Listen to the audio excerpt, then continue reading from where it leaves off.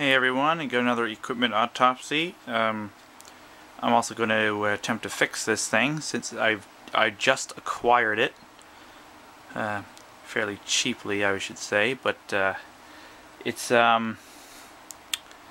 seen better days. It was stored in like a cold barn, and you can see it's dirty. It's kind of mucky, and it's heavy. It's really heavy. Not much to see on the outside other than dirt and grime. And when you see on the bottom,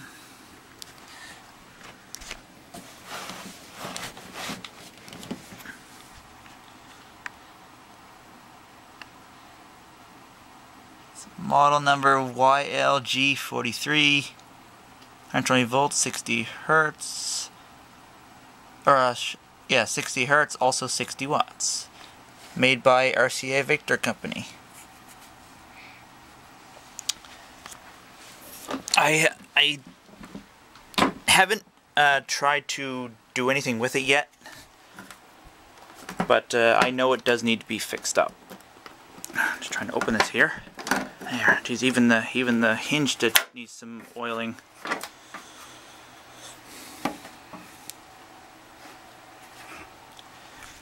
I mean, it's the inside. It's in pretty good shape.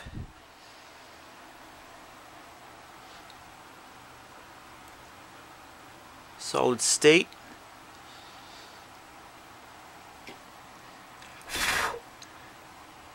I have had it plugged in. The motor does run, so that's good. But everything is like really hard to turn. This thing really needs some TLC.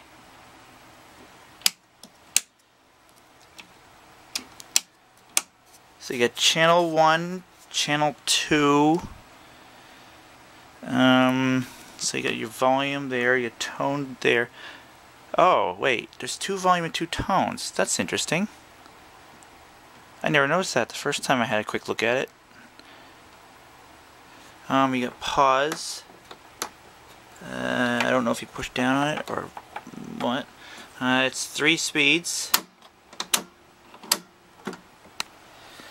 I had difficulty with the actual buttons. Some of them don't go very well. Like that was really hard to push. The play one, I was able to push the play one down once, and I have not been able to push it down again. So this thing really does need some TLC. And I'll just plug it in here. So when you try and fast forward, you can hear it. So I think the camera can hear it. And you can see it wants to go. But yeah, it's not very good. And rewind doesn't even do anything. Nothing at all.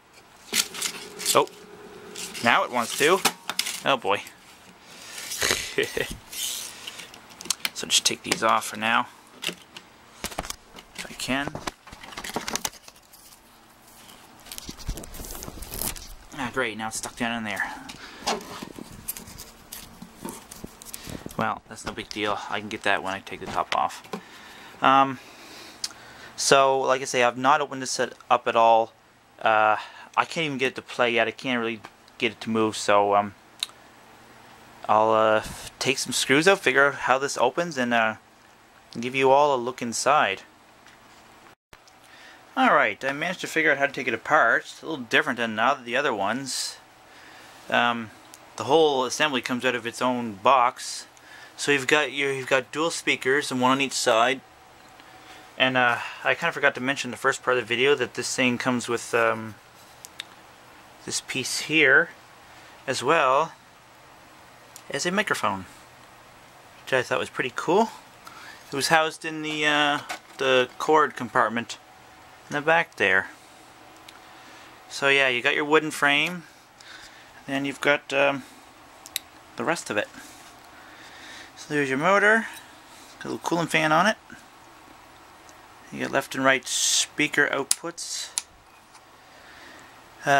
All solid state, no vacuum tubes or anything like that in this one. And a little fuse right there. Looks alright.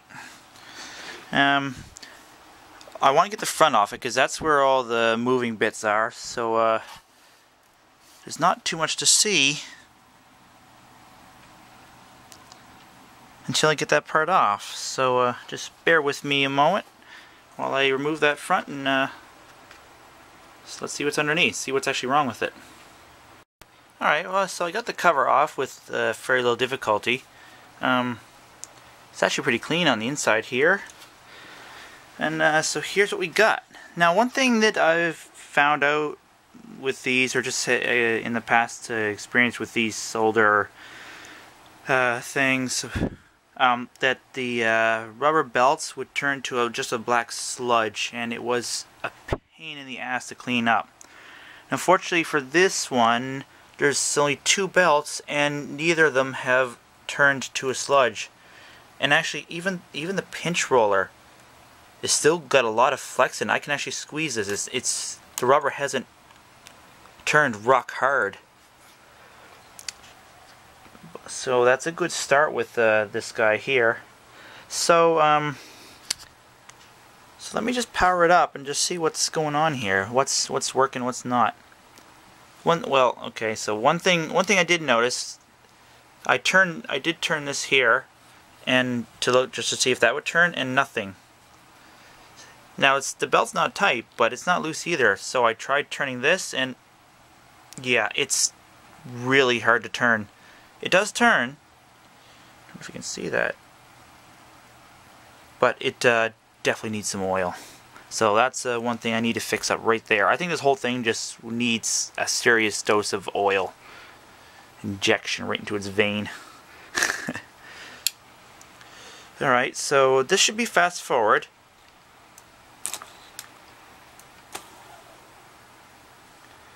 Oh, and the machine just turned off.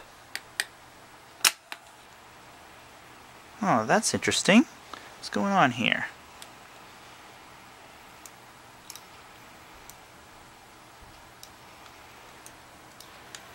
Oh, there's a... I see a switch down there. Okay, hold on one moment. I just need to find something I can... I think it's this here. Let me see if I can stop that from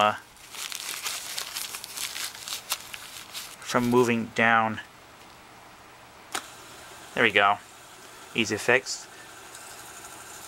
So that's barely... So you see how this part works. This here is on... It can freely move on 2 axes. So like this, and back and forth. This is your motor shaft. That's what's giving everything power right there. So your motor's underneath. So it feels like this rubber. It feels like this rubber has. Yeah. This rubber has become very hard on the outer edge. So that's your problem. Now that can be overcome by either replacing the rubber, which is nearly impossible to do. You'll never find this piece anywhere, or you might get lucky, or put a slightly stronger spring to give more to get more traction on the roller there. So that's probably what I'll do. There's your spring right down there. So I'll probably change it out for a slightly stronger one. Let's see if I put that on there. See if I stop it by hand. Just see, it barely goes as it is. But if I push, so I'm stopping it, and now I'm pushing on the arm that actually puts tension on it, and it's much harder to stop. And it doesn't make it any louder either. So that's an easy fix. Old grease. Now the rewind one didn't really do much of anything, so let's see. So this should be rewind. Okay. So stop. So it looks like this. It looks like this thing here, this rubber on this. It looks like it's supposed to move over and hit the top of this. If you watch when I do this, try to hold the camera as still as I can because there's not much movement.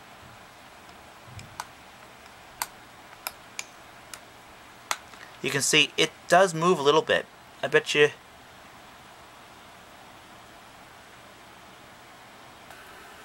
Yeah.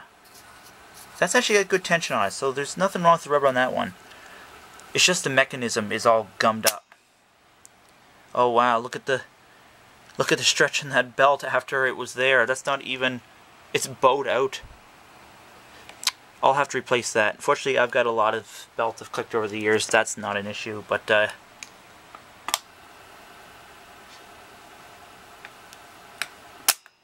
yeah. That belt's really loose.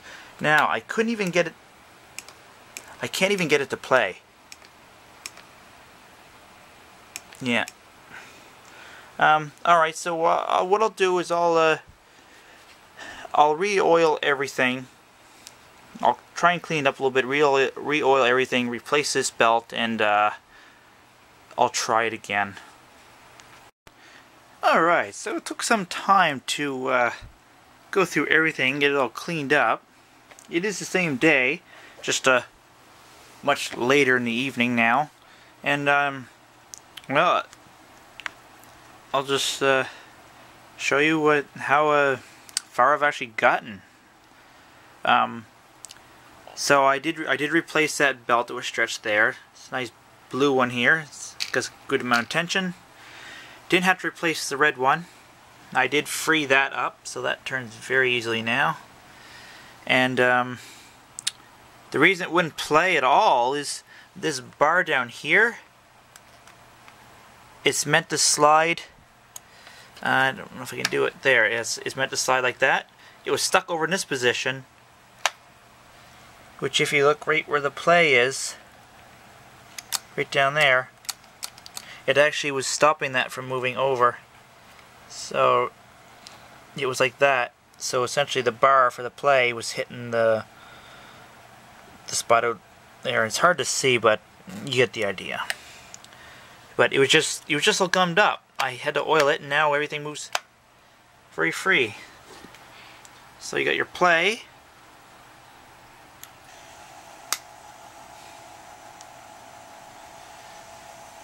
Yeah, fast forward. And you've got your rewind. You see that's now moving very free. It's not sticking anymore. So that's your rewind. Not hard to do, just tedious. I've oiled pretty much everything I can find that's moving. So now I've got this was on it when I got it. Let's see if I can hook it up here. It's kind of hard to see. There we go. Yeah, so someone recorded Beach Boys onto this. Remove the Kleenex so it'll run normally.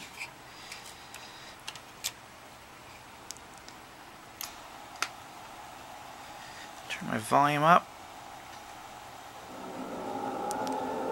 Turn my speed up. Now I can't play this very long. I don't want to get demonetized here. But you can see it's working, and it's working good. You get your fast forward.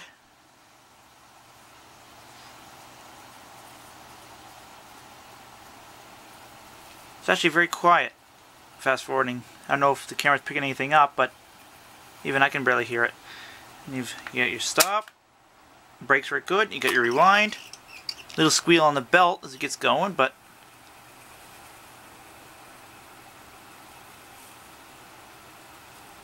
goes pretty good. Your little timers going there, your little counter. And it works good like that.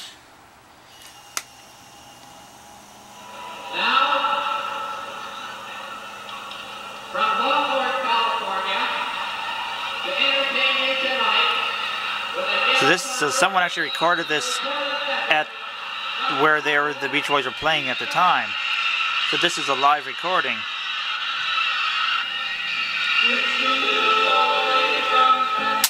Now I haven't tried recording with this. I suppose I could. Just give me a moment here to figure out which one.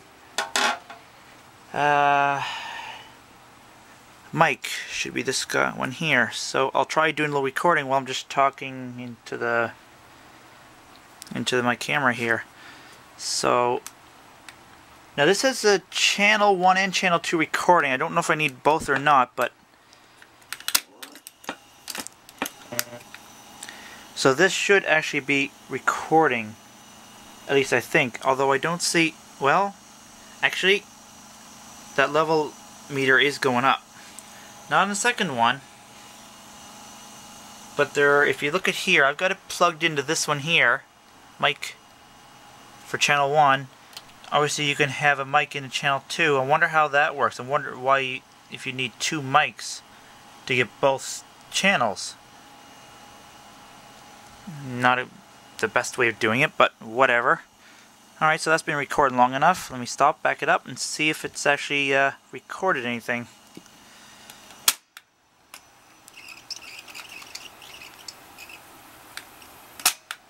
Alright, moment of truth. I've not tried this before. This is the first time.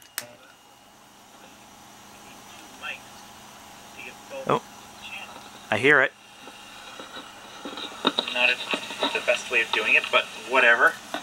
Alright, so that's been recording long enough. Let me stop, back it up, and see if it's actually recorded anything.